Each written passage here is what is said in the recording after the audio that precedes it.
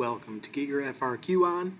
In this tutorial, I'm going to show you how to use your graphing calculator to solve optimization problems. So let's say we have a story problem, very common ones in calculus. Let's say we take a sheet of metal, cut corners out of or squares out of the corners and fold the sides up to make a box. What's the maximum volume we can get from this box given certain dimensions for the piece of sheet metal? Tons of different ways you can ask these types of questions. Calculus books are loaded with them. One of the assumptions in this tutorial is going to be that you've already found the function you need to optimize. So I have one pre-programmed into my y equals editor. It's a complicated one. It's going to be one where you're going to want to use a calculator to do it anyway. But let's take a look at it. So here is the graph of my function that I have stored in y equals. And notice that somewhere right about here there is in fact a maximum. A very typical optimization problem would be to maximize some specific feature or characteristic.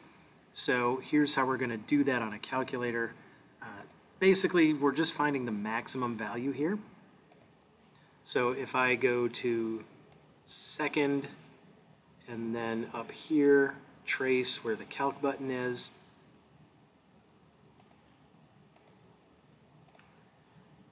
I'm just going to select my maximum 4, and it looks, well, all right, so first of all, this window goes from 0 to 3, so these tick marks along the x-axis are actually at every half. This one appears to be somewhere just below x equals 1, so my left bound I'm going to use 0.5, and my right bound I'm going to use 1.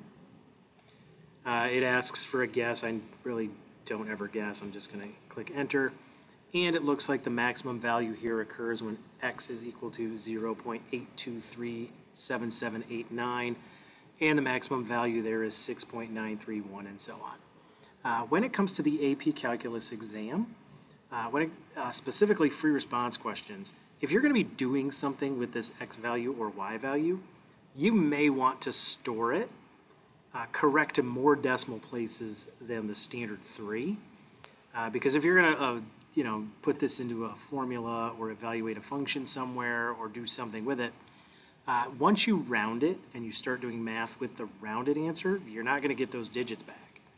And remember that the criteria is the answer that you report has to be correct to at least 3 decimal places. So if you're rounding a little bit prematurely, the answer you get in the end may be off.